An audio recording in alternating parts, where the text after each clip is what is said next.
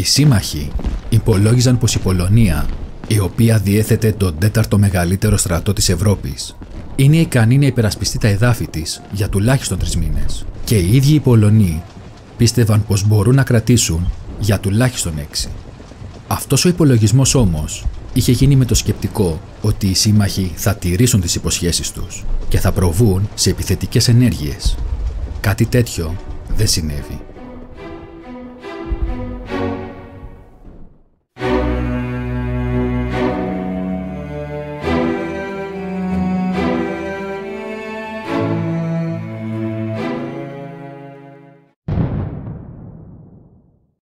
Ο Χίτλερ, φοβούμενος μία πιθανή επίθεση των συμμάχων στα δυτικά, όπου θα τον ανάγκαζε να πολεμήσει σε 2 μέτωπα, είχε απαιτήσει η κατάκτηση της Πολωνίας να ολοκληρωθεί σε 6 εβδομάδες. Οι στρατηγοί του πίστευαν πως η όλη επιχείρηση θα απαιτούσε τουλάχιστον 3 μήνες.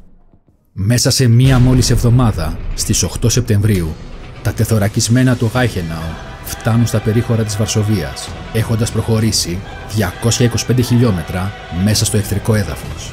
Την επόμενη ημέρα, ελαφρές μεραρχίες του Reichenau βρίσκονται στο Βιστούλα, νότια της Βαρσοβίας. Ο Λίστ φτάνει στον ποταμό Σαν, ενώ την ίδια ώρα ο Κουτέριαν διασχίζει τον Άρευ με τα τεθωρακισμένα του και περικυκλώνει τη Βαρσοβία. Ο Χέρμαν Γκέρινγκ δηλώνει: «Ο στρατός της Πολωνίας έπαψε να υφίσταται μετά τη γερμανική περικύκλωση.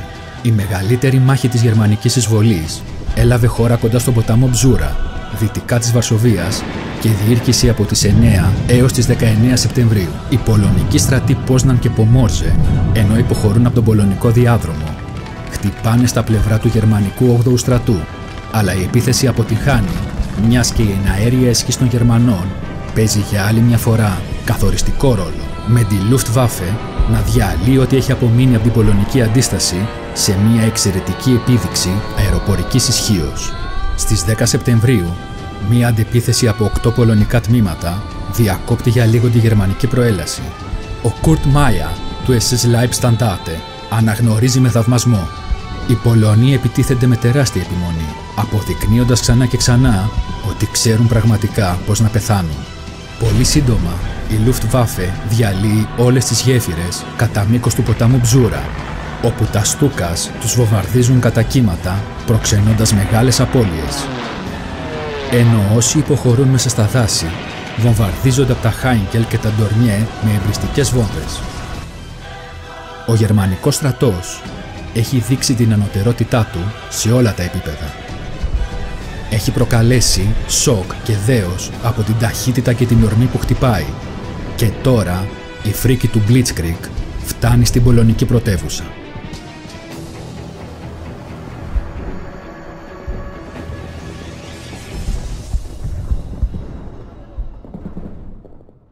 Ενώ το ραδιόφωνο της Βαρσοβίας παίζει το Military Polonais του Σοπέν, εκτός από τον αεροπορικό βομβαρδισμό, 1000 πυροβόλα βάλουν την πόλη με περίπου 30.000 βλήματα την ημέρα, τα οποία μετατρέπουν τα υπέροχα κτίρια της σε ερείπια. Ο Πολωνός πιλότος Μύρος Λαφέρη γράφει στο ημερολόγιό του: «Γκρίζος καπνός και σκόνη υπάρχουν μόνιμα πάνω από την πρωτεύουσα.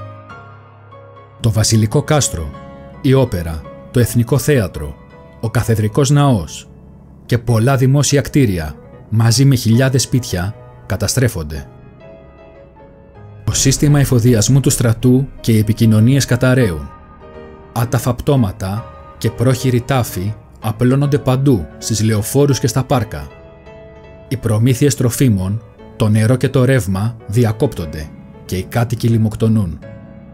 Ένας Πολωνός αξιωματικός αναφέρει: «Ένα άλογο είχε χτυπηθεί από το πυροβολικό και είχε ξεψυχήσει στην άκρη του δρόμου. Όταν επέστρεψα στο σημείο μετά από 1 ώρα, είχε απομείνει μόνο ο σκελετός του». Η εφαρμογή του blitzkrieg ήταν αριστοτεχνική. Όλες οι στρατιές των Γερμανών είχαν εκτελέσει άψογα το σχέδιο μάχης, με το στρατό των Πολωνών να κατακερματίζεται σε πολύ μικρά αποσπάσματα, τα οποία δεν είχαν κανένα συντονισμό. Από την άλλη, Η γενναιότητα των Πολωνών δεν μπορούσε να αντισταθμίσει την έλλειψη σύγχρονου οπλισμού και εξαιρετικής τακτικής εκπαίδευσης. Αντίθετα, η εκπαίδευση της Wehrmacht ήταν άκρως μοντέρνα και εντυπωσιακά ευέλικτη. Οι στρατιώτες της μπορούσαν να μάχονται ως πεζικό, πυροβολικό, ακόμα και σε άρματα μάχης, ενώ όλοι οι Γερμανοί υπαξιωματικοί είχαν πάρει εκπαίδευση για να μπορέσουν να υπηρετήσουν ως αξιωματικοί εάν το ζητούσε η περίσταση. Σύμφωνα με την προπαγάνδα του άξονα, το πολωνικό ιππικό έκανε επιθέσεις σε γερμανικά άρματα με σπαθιά και λόγχες, αλλά κάτι τέτοιο δεν συνέβη. Ο Στέφαν Κούριλακ, ένας 13χρονος Πολωνο-Ουκρανός, ζει σε ένα ήσυχο χωριό κοντά στα ανατολικά σύνορα. Στις 17 Σεπτεμβρίου, Πολωνοί στρατιώτες μπαίνουν στο χωριό τρέχοντας και φωνάζουν στους κατοίκους πανικόβλητοι. «Τρέξτε να σωθείτε! Κρυφτείτε όπου βρείτε, γιατί δεν δείχνουν κανένα έλεος! Γρήγορα! Έρχονται οι Ρώσοι!» Αμέσως, το νεαρό αγόρι βλέπει μια σοβιετική φάλαγγα αρμάτων μάχης να εισβάλλει στο χωριό. Ένα μικρό παιδί στέκεται μπροστά τους, παγωμένο από το φόβο του. Οι Σοβιετικοί τον πυροβολούν χωρίς δισταγμό, ενώ ο Κούριλακ τρέχει να κρυφτεί στα χωράφια. Εκείνη την ημέρα, 800.000 άνδρες του κόκκινου στρατού εισβάλλουν στις ανατολικές περιοχές της Πολωνίας, χωρίς κήρυξη πολέμου και κατά παράβαση των συνθηκών ειρήνης και μη επιθέσεως που είχαν υπογραφεί μεταξύ των δύο χωρών, ενώ ο Βιάτσεσλαβ Μολότοφ ενημερώνει τον πρέσβη της Πολωνίας πως μετά τη γερμανική επίθεση η χώρα του πάβει να υφίσταται και ο κόκκινος στρατός επεμβαίνει για να προστατέψει τους Ρώσους πολίτες στη Δυτική Λευκορωσία και τη Δυτική Ουκρανία. Ο στρατάρχης Σιμιών Τιμασέγκο συντονίζει την εισβολή στο ουκρανικό μέτωπο και ο στρατηγός Μιχαήλ Καβαλιόφ διοικεί τον κόκκινο στρατό στο μέτωπο της Λευκορωσίας.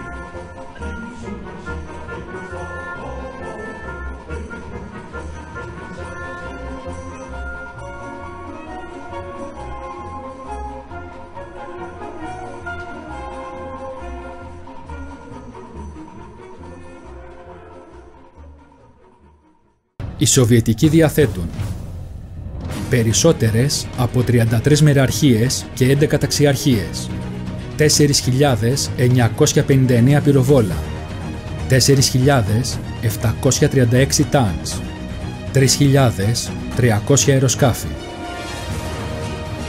Ο κόκκινος στρατός έχει σημαντική αριθμητική υπεροχή και αντιμετωπίζει περιορισμένη αντίσταση. Δεν είχε περάσει ένας μήνας από τότε που ο Υπουργός Εξωτερικών του Στάλιν είχε υπογράψει το σύμφωνο μη επιθέσεως με την ναζιστική Γερμανία. Εκεί είχαν υπογράψει και ένα μυστικό πρωτόκολλο για μία από κοινού επίθεση στην Πολωνία και το μετέπειτα διαμοιρασμό της ανάμεσά τους. Η επέμβαση των Σοβιετικών δεν ήταν έκπληξη μόνο για τους Πολωνούς, αλλά και για τα γερμανικά στρατεύματα, τα οποία δεν γνώριζαν τίποτα για το σχέδιο. Η ανώτατη διοίκηση της Wehrmacht αμέσως ορίζει τα όρια της γερμανικής προέλασης στους ποταμούς Σαν, Βιστούλα και Νάρεφ και όσες δυνάμεις έχουν προχωρήσει πέρα από αυτό το όριο διατάζονται να αποσυρθούν. Ο τέταρτος στρατός του Βασίλ Τσουίκοφ λαμβάνει την εντολή να διασχίσει τα πολωνικά σύνορα και η 29η ταξιαρχία τάγκς με επικεφαλή τον Κομπρίνγκ Σιμιών Κρυβασέιν μπαίνει στην πόλη Μπαρανοβίτε. Αφού καταλαμβάνει την πόλη και συλλαμβάνει μερικές χιλιάδες Πολωνούς στρατιώτες, οι μονάδες του συνεχίζουν να κινούνται προς τα δυτικά. Στις 20 Σεπτεμβρίου, οι προωθημένες μονάδες αναγνώρισης της 29ης Ταξιαρχίας Αρμάτων συναντούν τις δυνάμεις του Γκουντέρια. 12 Γερμανοί αξιωματικοί επισκέπτονται τον Κρυβασέιν στη σκηνή του, ο οποίος και τους προσκαλεί να επισκεφθούν τη Μόσχα μόλις επιτύχουν τη νίκη τους απέναντι στην καπιταλιστική Αγγλία. Επίσης, μέσω των αξιωματικών στέλνει θερμούς χαιρετισμούς στον Γκουντέριαν. Στις 22, ο Κρυβασέιν δέχεται απεσταλμένους του Γερμανού στρατηγού, που έρχονται για να χαιρετήσουν τον ένδοξο κόκκινο στρατό και του ζητάει να συναντηθεί με τον Γκουντέριαν προσωπικά, κάτι που γίνεται αποδεκτό. Ο Κομπρίνγκ Κρυβασέιν πηγαίνει στο γερμανικό αρχηγείο όπου και παίρνει το πρωινό του μαζί με τον στρατηγό Γκουντέριαν, ο οποίος και του προτείνει να κάνουν μια κοινή παρέλαση. Τάγματα του κόκκινου στρατού θα παρελάσουν μαζί με το γερμανικό στο Μπρέσλιτόφσκ, ενώ ο Γκουντέριαν και ο Κρυβασέιν στέκονται δίπλα-δίπλα και παρακολουθούν την παρέλαση. Η παρέλαση ξεκινάει στις 4 το απόγευμα, με τους Σοβιετικούς στρατιώτες να στείνουν τις αψίδες του θριάμβου, όπου τις στολίζουν με κόκκινα αστέρια και σβάστικες.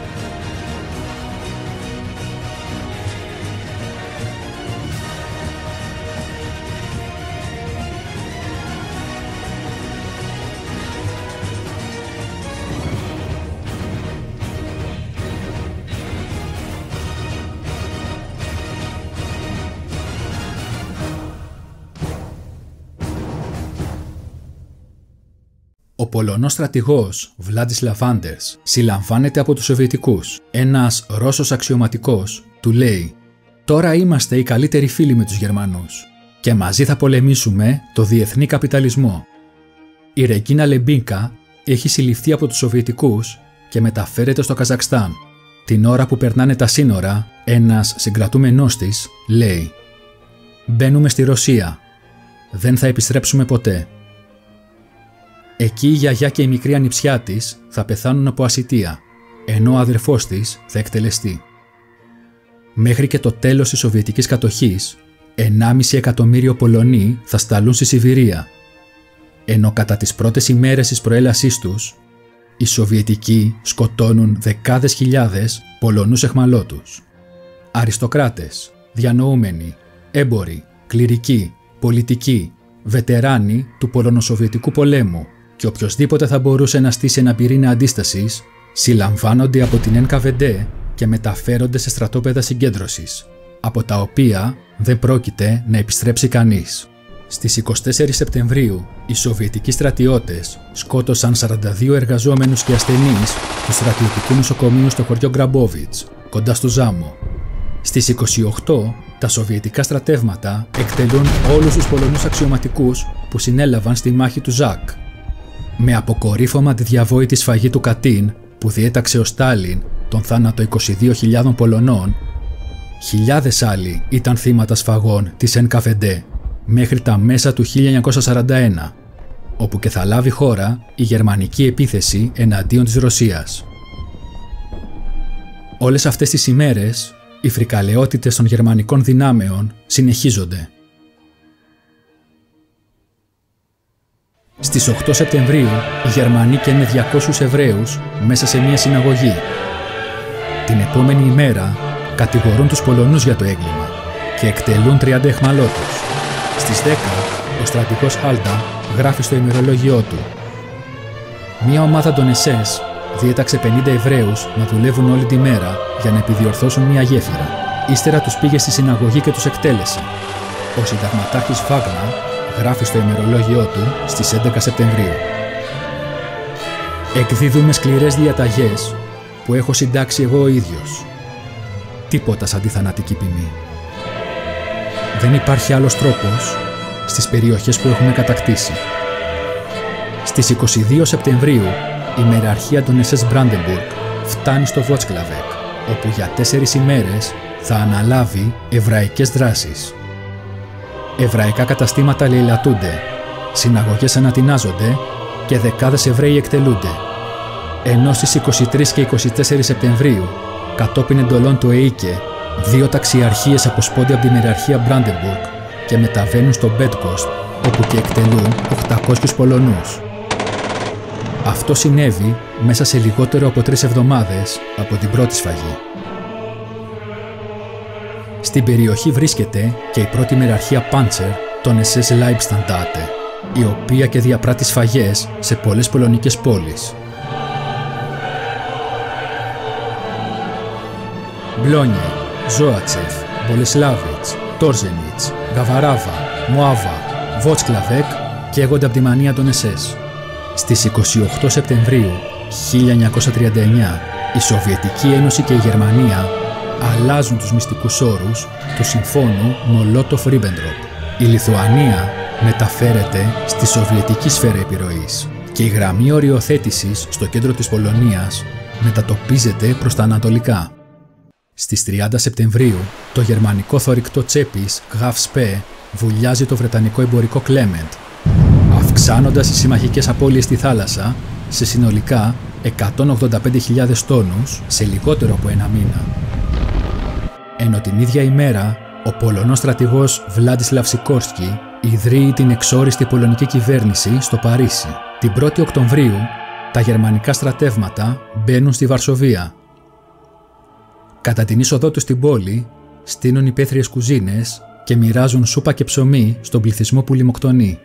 Καθώς χιλιάδες κατοίκων τρέχουν να πάρουν φαγητό, γερμανικά συνεργεία κινηματογράφησης στείνουν κάμερες και βιντεοσκοπούν τη σκηνή, δείχνοντας πως οι Γερμανοί στρατιώτες δίνουν φαγητό στους πεινασμένους Πολωνούς.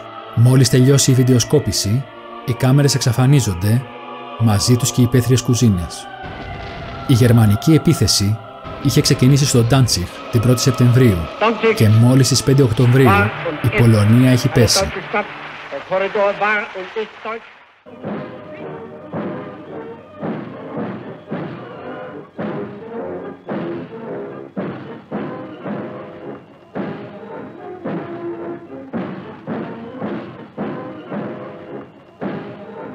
Την ίδια μέρα, ο Χίτλερ θα παρευρεθεί στην παρέλαση των γερμανικών στρατευμάτων στη Βαρσοβία. Κατά την επιστροφή του, δηλώνει στους ξένους δημοσιογράφους: «Κοιτάξτε καλά τη Βαρσοβία. Έτσι μπορώ να αντιμετωπίσω οποιαδήποτε ευρωπαϊκή πόλη». Οι εικόνες της ισοπεδωμένης Βαρσοβίας έφερναν τρόμο στους συμμάχους, την ίδια ώρα που ο Χίτλερ τους προτείνει ανακοχή. Στις 6 Οκτωβρίου, σε ομιλία του στο Βερολίνο, αναφέρει: «Γιατί πρέπει να πολεμήσουμε αυτόν τον πόλεμο στη Δύση? Για την αποκατάσταση της Πολωνίας? Η Πολωνία της Συνθήκης των Βερσαλιών έπαψε να εφίσταται». Παρά το γεγονός αυτό, στις 9 Οκτωβρίου, ο Χίτλερ εκδίδει μια οδηγία προς τον αρχηγό των γερμανικών ενόπλων δυνάμεων, στρατηγό Κάιτελ, με την κωδική ονομασία Fallgelb.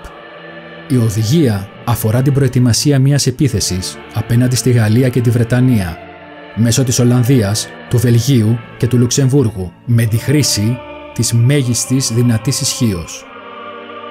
Τα θύματα των Πολωνών κατά τη διάρκεια των μαχών υπολογίζονται σε 66.000.